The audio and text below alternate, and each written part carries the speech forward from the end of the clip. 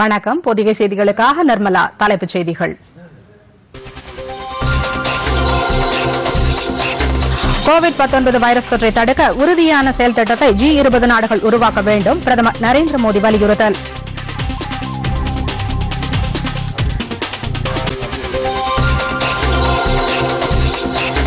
கத்தாரில் வசிக்கும் இந்தியர்களின் நலன்களை பாதுகாத்ததற்காக கத்தார் மன்னருக்கு பிரதமர் மோடி நன்றி தெரிவித்தார்.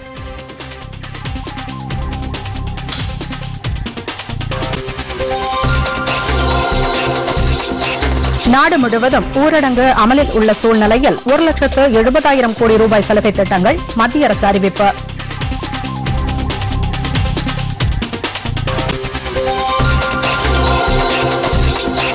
தமிழகத்தில் அத்தியாவசிய சேவைகளை உறுதி செய்ய 9 குழுக்கள் முதலமைச்சர் எடப்பாடி பழனிசாமி அறிவிப்பு.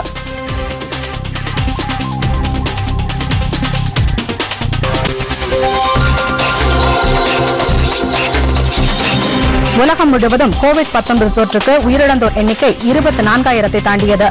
1,24,000 பேர் குணமடைந்தனர்.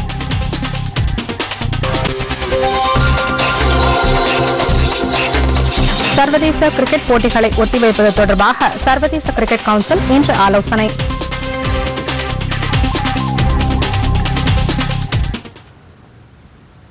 விரிவான செய்திகள். உலகை அச்சுறுத்தி வரும் கோவிட்-19 வைரஸ் தொற்றை எதிர்கொள்ள உறுதியான செயல் திட்டத்தை G20 நாடுகள் உருவாக்க வேண்டும் என்று பிரதமர் நரேந்திர மோடி வலியுறுத்தியுள்ளார். காணொலி காட்சி வாயிலாக G20 அமைப்பில் இடம்பெற்றுள்ள நாடுகளின் தலைவர்கள் நேற்று கோவிட்-19 தொற்றால் உலகம் முழுவதும் ஏற்பட்டுள்ள அசாதாரணமான நிலைமைகளை ஆய்வு செய்தனர். புதுதில்லியிலிருந்து காணொலி காட்சி வாயிலாக இந்த கூட்டத்தில் பிரதமர் நரேந்திர மோடி பேசுகையில், கோவிட்-19 வைரஸ் தொற்று முன் எப்போதும் இல்லாத சவாலை உலக நாடுகளுக்கு ஏற்படுத்தியுள்ளதாக கூறினார். மனிதநேயமிக்க புதிய உலகமய கொள்கைகளை உருவாக்க வேண்டிய ஒரு வாய்ப்பை இந்த தொற்று நமக்கு ஏற்படுத்தி தந்துள்ளது என்றும் இது அரிதான வாய்ப்பு என்றும் அவர் தெரிவித்தார். எனவே G20 நாடுகள் கோவிட்-19 தொற்றை எதிர்த்து போராட வலுவான செயல் திட்டம் ஒன்றை உருவாக்குவது இன்றைய அவசிய தேவை என்றும் அவர் குறிப்பிட்டார். இந்தியாவில் கோவிட்-19 தொற்றை தடுப்பதற்கு முன்னதாகவே எடுக்கப்பட்ட நடவடிக்கைகளையும் பிரதமர் விளக்கினார். இந்த கூட்டத்தின் முடிவில் G20 நாடுகளின் தலைவர்கள் கூட்டறிக்கை ஒன்றை வெளியிட்டனர். கோவிட்-19 தொற்றை எதிர்த்து உறுதியாக போராடுவது என்றும் பொருளாதாரத்தையும் மக்களையும் பாதுகாக்க தேவையான நடவடிக்கைகளை எடுப்பது என்றும் அதில் தெரிவித்துள்ளனர். சர்வதேச அளவில் வர்த்தகத்தில் ஏற்பட்டுள்ள தேக்க நிலையை போக்குவதற்கு அனைத்து நாடுகளும் ஒத்துழைத்து செயல்படுவது என்றும் இந்த கூட்டத்தில் முடிவு செய்யப்பட்டதாக செய்திகள் தெரிவிக்கின்றன. கோவிட்-19 தொற்றை ஒழிப்பதற்கு உலக சுகாதார அமைப்பின் நடவடிக்கைகளுக்கு ஆதரவளிக்கவும் இந்நாடுகள் முடிவு செய்துள்ளன. G20 நாடுகளின் தற்போதைய தலைவர் சவுதி அரேபிய மன்னர் சல்மான் பின் அப்துல்லாசிஸ் தலைமையில் இந்த கூட்டம் நடைபெற்றது. பிரதமர் நரேந்திர மோடி நேற்று கத்தார் மன்னர் ஷேக் தமீம் பின் அகமது அல்தானியுடன் தொலைபேசியில் தொடர்பு கொண்டு கோவிட்-19 தொற்றால் ஏற்பட்டுள்ள விளைவுகள் குறித்து ஆலோசனை நடத்தினார். அப்போது கத்தாரில் பணியாற்றும் ஆயிரக்கணக்கான இந்தியர்களின் நலன்களுக்காக அந்நாட்டு அரசு எடுத்துள்ள நடவடிக்கைகளுக்காக பிரதமர் மோடி நன்றி தெரிவித்துக் கொண்டார்.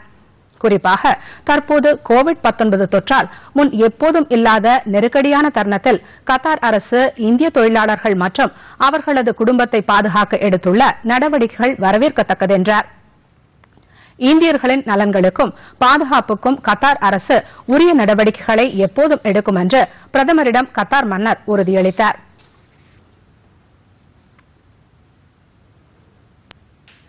நாடு முழுவதும் ஊரடங்கு அமலில் உள்ள சூழ்நிலையில் ஏழை பெண்கள், முதியோர், தொழிலாளர்கள் உள்ளிட்டோருக்கு உதவும் வகையில் 1,70,000 கோடி ரூபாய்க்கான சலுகை திட்டங்களை மத்திய அரசு அறிவித்துள்ளது.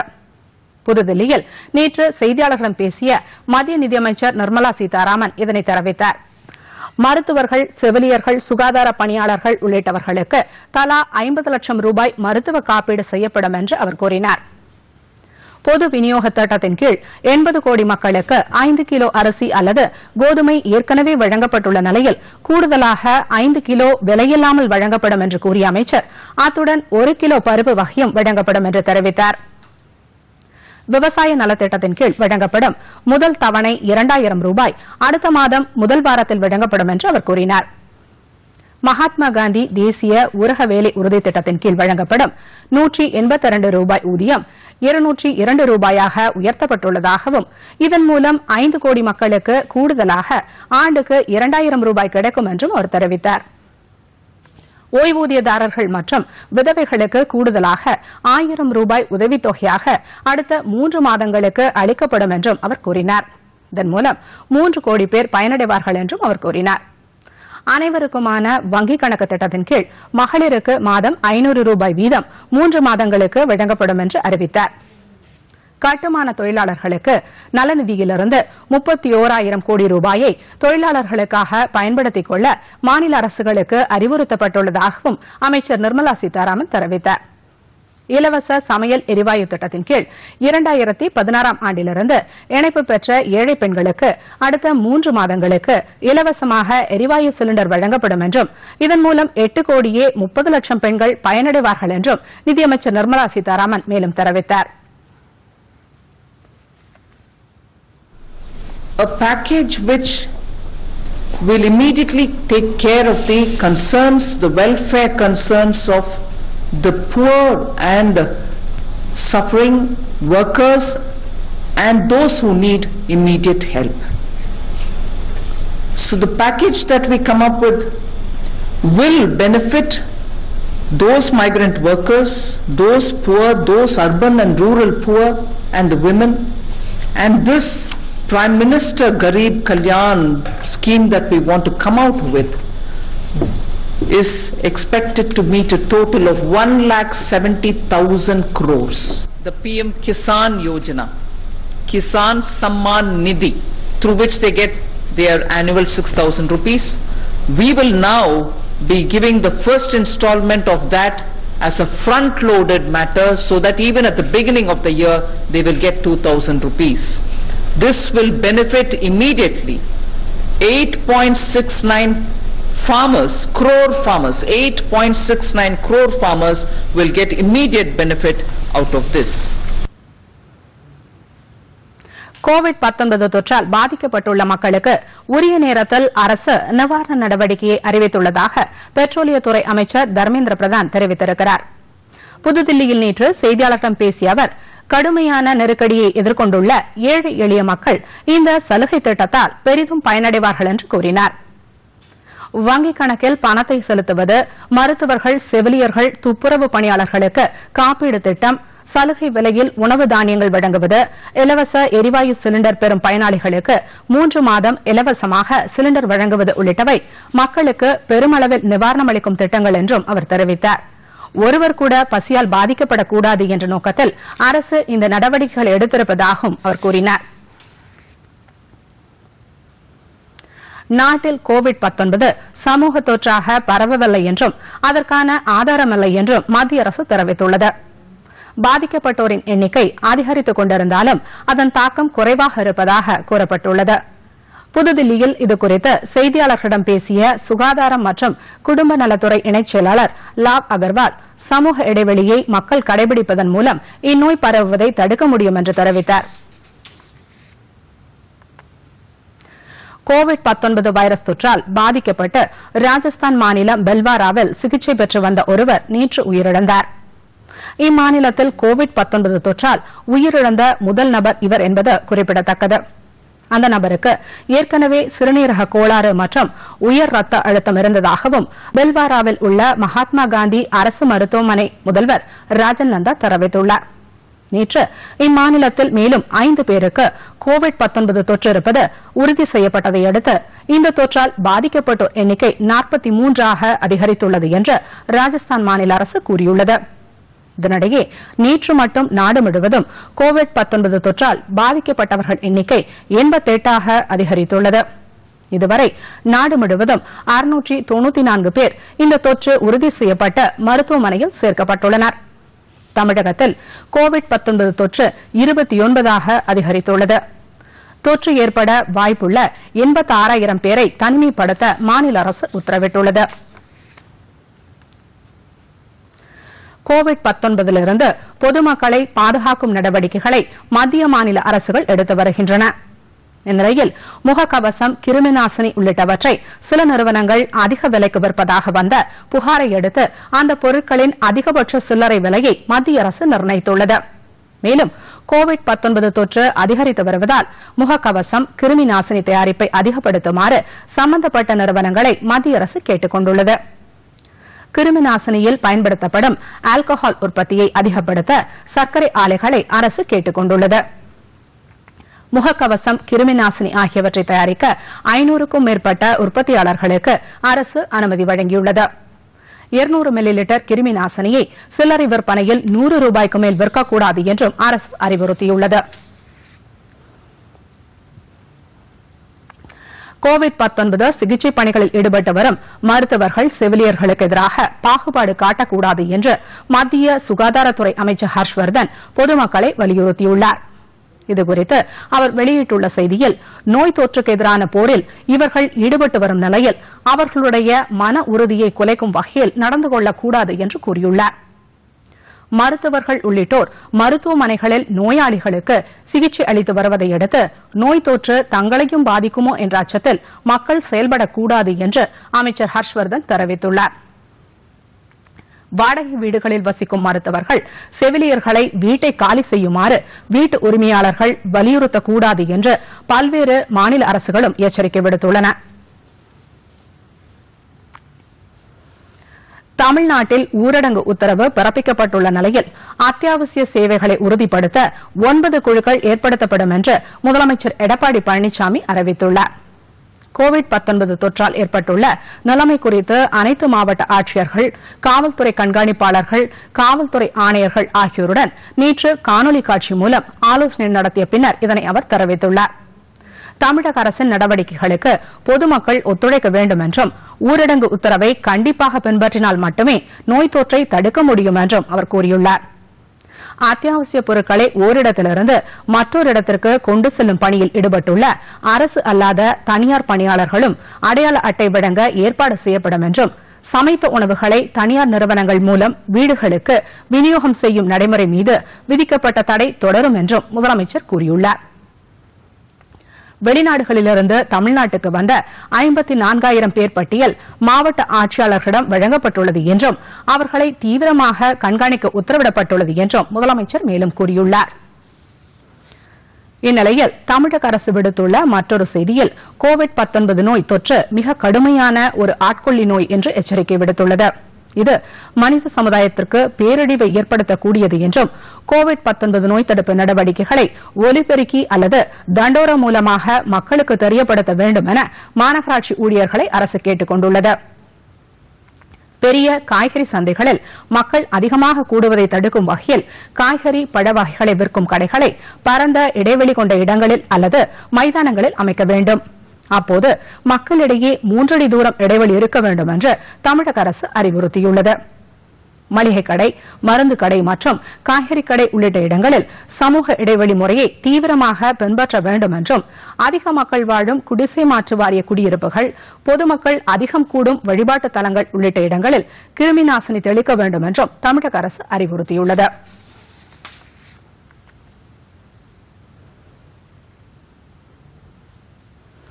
கோவிட்-19 பாதிப்பு காரணமாக திருவண்ணாமலை மாவட்டத்தில் எந்தவொரு மருத்துவமனைகளிலும் தனிமைப்படுத்தப்பட்ட சிகிச்சை பெறுவோர் எவரும் இல்லை என்று இந்து சமய அறநிலையத்துறை அமைச்சர் சேவூர் ராமச்சந்திரன் தெரிவித்துள்ளார். திருவண்ணாமலை மாவட்ட ஆட்சியர் அலுவலகத்தில் நடைபெற்ற ஆலோசனைக் கூட்டத்திற்கு பின் செய்தியாளர்களிடம் பேசிய அவர், வெளிநாடுகளில் இருந்து வந்த 139 பேர் அவரவர் வீடுகளில் தனிமைப்படுத்தப்பட்டு கண்காணிக்கப்பட்டு வருவதாக கூறினார். கோவிட்-19 குறித்து தவறான தகவல்களை பரப்பினால் கடும் நடவடிக்கை எடுக்கப்படும் என்றும் அமைச்சர் சேவூர் ராமச்சந்திரன் எச்சரிக்கை விடுத்தார்.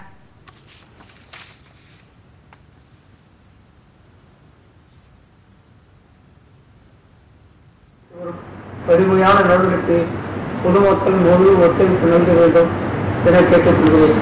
கொரோனா வைரஸ் நோயை தொற்றை தடுக்கும் பணிகள் இரவு பகல் பாராமல் 24 மணி நேரமும் பணியாற்றி வரும் மாவட்ட நிர்வாகம், மருத்துவத்துறை, காவல்துறை, வருவாய்த்துறை, ஊரக வளர்ச்சி மற்றும் ஊராட்சித்துறை, நகராட்சிகள், பேரூராட்சிகள், சுகாதாரத்துறை, மருத்துவ செவிலியர்கள் மற்றும் சுகாதார பணியாளர்கள், அரசு அலுவலர்கள், காவலர்கள், தூய்மை பணியாளர்கள், குறிப்பாக அரசின் நடவடிக்கையை பொதுமக்களிடம் எடுத்துச் சென்று வரும் ஊடக துறைகளுக்கும் எனது மனமான நன்றி.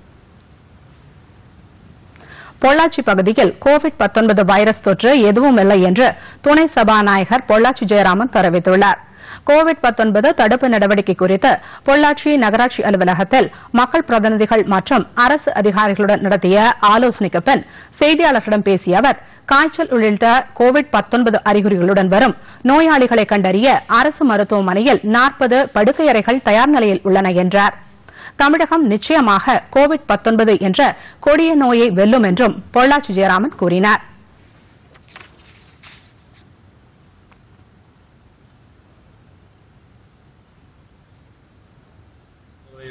நம்முடைய அரசு மருத்துவமனையில் இதுவரை எந்த கொரோனா நோயாளியும் தோன்றவில்லை.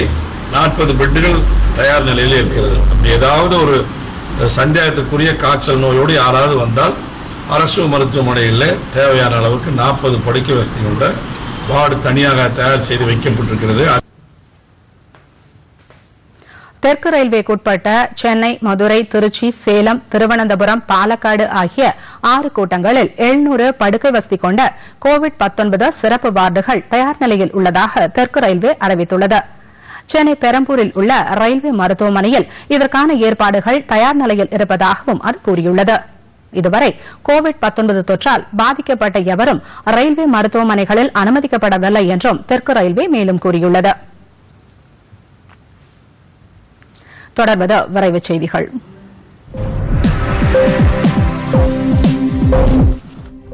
கோவிட்-19 தடுப்பு பணிகளுக்காக முதலமைச்சர் எடப்பாடி பழனிசாமி மத்திய அரசிடம் கோரியுள்ள 4000 கோடி ரூபாய் நிவாரண நிதி பெற்றுத்தர தமிழக பிஜேபி வலியுறுத்தும் என்று அக்கட்சியின் தலைவர் எல் முருகன் தெரிவித்துள்ளார்.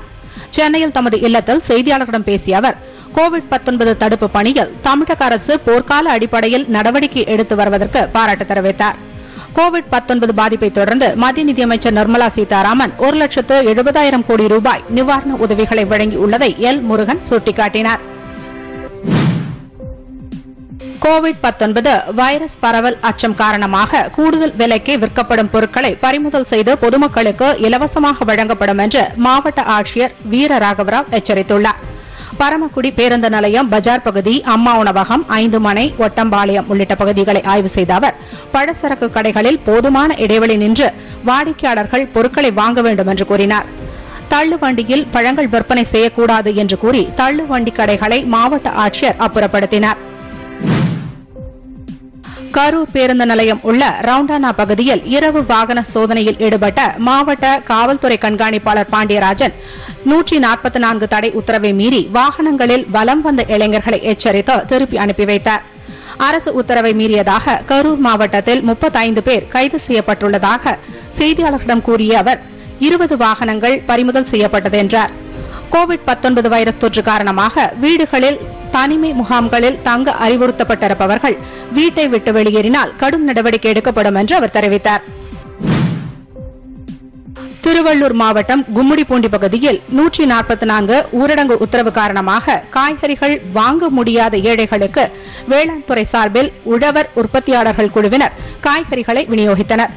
ராக்கம்பாளையம் என்ற கிராமத்தில் ஏழைகள் 160 பேர் இதன் மூலம் பயன்பெற்றனர். இதேபோன்று பொன்னேரி, மீஞ்சூர் உள்ளிட்ட 10க்கும் மேற்பட்ட இடங்களில் உழவர் உற்பத்தியாளர்கள் சார்பில் இலவசமாக காய்கறிகள் வழங்கப்பட உள்ளதாக வேளாண் துறை அதிகாரிகள் தெரிவித்தனர். தூத்துக்குடி மாவட்டத்திற்கு பல்வேறு நாடுகளில் இருந்து வந்த 514 பேர் கண்காணிக்கப்பட்டு வரும் சூழலில் மேலும் 1084 பேர் தீவிர கண்காணிப்பில் உள்ளனர் என்று மாவட்ட ஆட்சியர் சந்தீப் நந்தூரி கூறினார். தனியார் அறக்கட்டளை சார்பில் நடைபெற்ற விழிப்புணர்வில் பங்கேற்ற அவர் பொதுமக்களுக்கு முகக்கவசம், கிருமி நாசினி உள்ளிட்டவற்றை வழங்கினார். காய்கறி சந்தைகளில் பொதுமக்கள் சமூக இடைவெளியை கடைபிடிக்குமாறு மாவட்ட ஆட்சியர் சந்தீப் நந்தூரி அறிவுறுத்தினார். ஊரடங்கு உத்தரவு அமலில் இருப்பதால் திருநெல்வேலியில் ஸ்டேட் வங்கி சார்பில் பொதுமக்கள் பணம் எடுக்க ஏடிஎம் மையங்களை தேடி வராமல் இருக்க சிறப்பு ஏற்பாடாக வீடு வீடாக வங்கி சார்பில் ஏடிஎம் இயந்திரங்களை கொண்டு சென்று பணம் விநியோகிக்கப்பட்டு வருகின்றது. நெல்லை என்ஜிஓ காலனி பகுதிகளில் நடமாடும் ஏடிஎம் மையம் வீதியின் நடுவில் நிறுத்தப்பட்டு பணம் தேவைப்படுவோர் வந்து பணத்தை எடுத்துக் கொள்ளலாம் என்று மைக் மூலம் அறிவிப்பு செய்தனர். ஸ்டேட் வங்கியின் இந்த நடவடிக்கைக்கு பொதுமக்களிடையே நல்ல வரவேற்பு கிடைத்துள்ளது. ஊரடங்கு அமலில் இருக்கும்போது ட்ரோன் கேமரா மூலம் சாலைகளை கண்காணிக்கும் புதிய திட்டம் கன்னியாகுமரி மாவட்டம் நாகர்கோயிலில் அமல்படுத்தப்பட்டுள்ளது.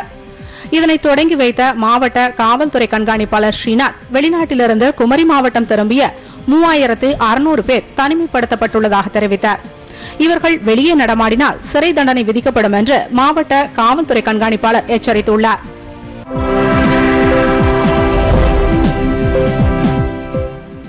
அடுத்து வருவது உலகச் செய்திகள்.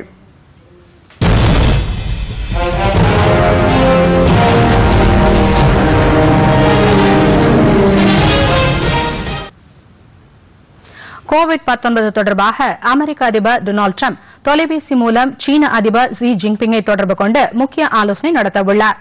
உலகம் முழுவதும் கோவிட்-19 தொற்றால் உயிரிழந்தோர் எண்ணிக்கை தொடர்ந்து அதிகரித்து வருவதால் இந்த தொற்று நோயை தடுக்க சீனாவின் அனுபவங்களை அவர் கேட்டறிவார் என்று செய்திகள் தெரிவிக்கின்றன. இதற்கிடையே உலகிலேயே அமெரிக்காவில்தான் கோவிட்-19 வைரஸ் தொற்று காரணமாக பாதிக்கப்பட்டோரின் எண்ணிக்கை அதிகமாக உள்ளதாக நியூயார்க் டைம்ஸ் நாளிதழ் உறுதி செய்துள்ளது. அமெரிக்காவில் கோவிட்-19 வைரஸ் தொற்றுக்கு இதுவரை 81,321 பேர் பாதிக்கப்பட்டுள்ளனர்.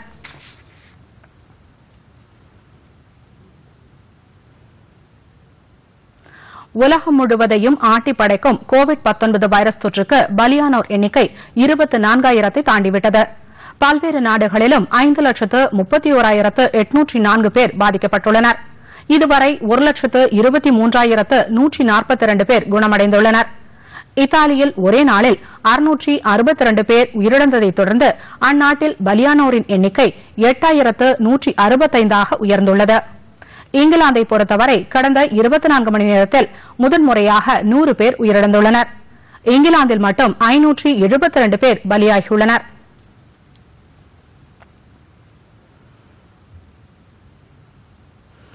கோவிட்-19 தொற்றுக்கு பிரான்சில் ஒரே நாளில் 16 வயது சிறுமி உட்பட 365 பேர் பலியாகியுள்ளனர். கடந்த சில நாட்களில் கோவிட்-19ற்கு பலியானவர்களில் இது அதிக எண்ணிக்கையாகும். பிரான்சில் மட்டும் மொத்தம் 1,696 பேர் உயிரிழந்துள்ளதாக அந்நாட்டின் சுகாதாரத்துறை உயர் அதிகாரி ஜெரோம் சாலமன் தெரிவித்துள்ளார். பிரான்சில் 29,155 பேர் கோவிட்-19 தொற்று காரணமாக பாதிக்கப்பட்டு சிகிச்சை பெற்று வருகிறார்கள்.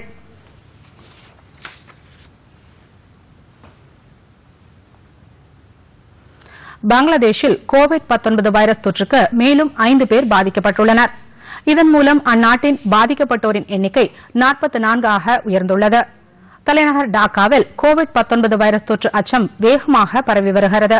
இதற்கிடையே மருத்துவமனைகளில் 11 பேர் குணமடைந்து வீடு திரும்பினர். பங்களாதேஷில் கோவிட்-19 தொற்றுக்கு 5 பேர் மட்டுமே பலியாகியுள்ளனர்.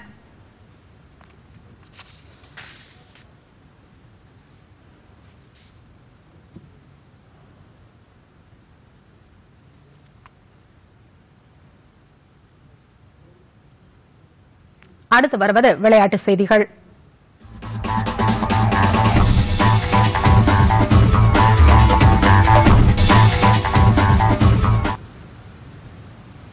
கோவிட்-19 வைரஸ் பரவல் அச்சம் காரணமாக கிரிக்கெட் போட்டிகளுக்கு ஏற்பட்டுள்ள பாதிப்பு உட்பட பல்வேறு பிரச்சினைகள் குறித்து விவாதிக்க சர்வதேச கிரிக்கெட் கவுன்சில் துபாயில் இன்று கூடுகிறது. காணொலி காட்சி மூலம் நடைபெறும் இந்த ஆலோசனைக் கூட்டத்தில் ஐசிசி கமிட்டி உறுப்பினர்கள் கலந்து கொள்கிறார்கள்.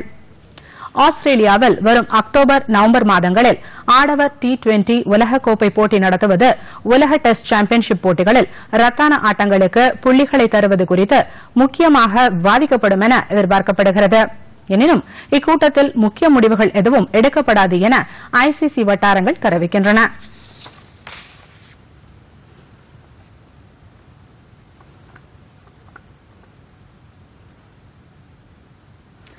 ஒலிம்பிக் கனவு நனவாகும் என்று வீரர் வீராங்கனைகளுக்கு IOC தலைவர் தாமஸ் பேச் கடிதம் எழுதியுள்ளார். டோக்கியோ ஒலிம்பிக் ஓராண்டு தள்ளி வைக்கப்பட்ட நிலையில் வீரர் வீராங்கனைகளுக்கு நம்பிக்கை ஊட்டும் வகையில் 1976 ஒலிம்பிக் சாம்பியனான IOC தலைவர் தாமஸ் பேச் எழுதிய கடிதத்தில் இது ஒரு சவாலான தருணம் என்று குறிப்பிட்டுள்ளார்.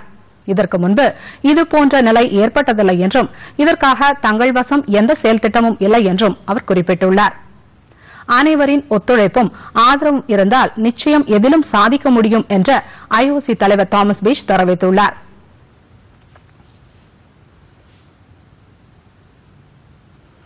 COVID-19 வைரஸ் தொற்று பாதிப்பு காரணமாக ஆசிய கோப்பை 20 ஓவர் கிரிக்கெட் போட்டி நடைபெறுமா என்ற கேள்வி எழுந்துள்ளது. பாகிஸ்தானில் வரும் செப்டம்பர் மாதம் இப்போட்டி நடைபெறுவதாக இருந்தது. அந்நாட்டின் அரசியல் பதற்றம் காரணமாக இந்திய அணி அங்கு செல்லாது என்று ஏற்கனவே இந்திய கிரிக்கெட் கட்டுப்பாட்டு வாரிய தலைவர் சௌரவ் கங்குலி கூறியிருந்தார். இந்த சூழலில் COVID-19 தொற்று பாதிப்பு காரணமாக சர்வதேச போட்டிகள் அனைத்தும் ரத்து செய்யப்பட்டு வருகின்றன. எனவே ஆசிய கோப்பை 20 ஓவர் கிரிக்கெட் போட்டியை நடத்துவதற்கு வாய்ப்பு மிகவும் குறைவாக உள்ளதாக தகவல்கள் தெரிவிக்கின்றன.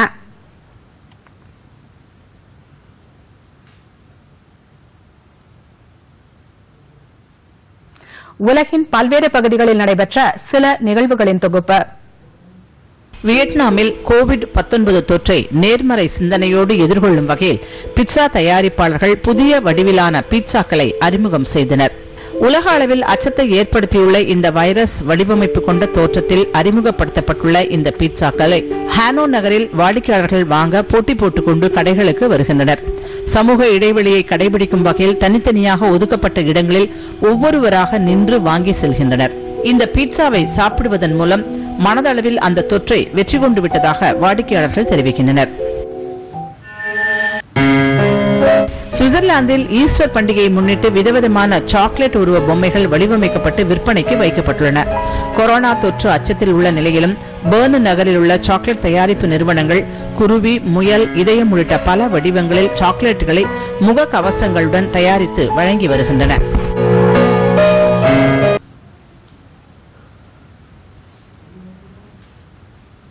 மீண்டும் தலைப்புச் செய்திகள். COVID-19 வைரஸ் தொற்றை தடுக்க உறுதியான செயல் திட்டத்தை G20 நாடுகள் உருவாக்க வேண்டும். பிரதமர் நரேந்திர மோடி வலியுறுத்தல்.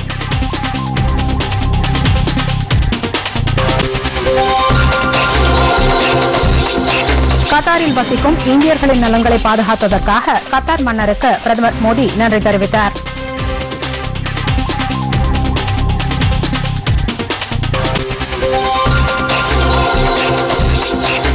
நாடு முழுவதும் ஊரடங்கு அமலில் உள்ள சூழ்நிலையில் 1,70,000 கோடி ரூபாய் சலுகை திட்டங்கள் மத்திய அரசு அறிவிப்பு.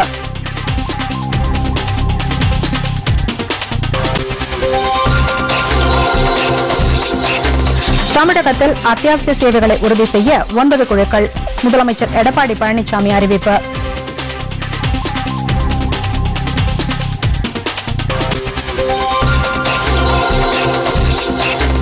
உலகம் முழுவதும் COVID-19 தொற்றுக்கு உயிரிழந்தோர் எண்ணிக்கை 24,000 தாண்டியது. 1,24,000 பேர் குணமடைந்தனர்.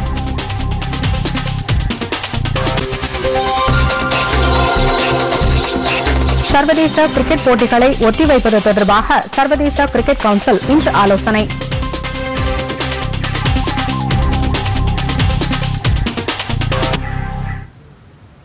பொதிகை செய்திகளை யூடியூபில் TamilNews தூர்தர்ஷன் என்ற சேனலிலும், ட்விட்டரில் TamilNews Doordarshan @DD News Chennai என்ற பக்கத்திலும் காணலாம்.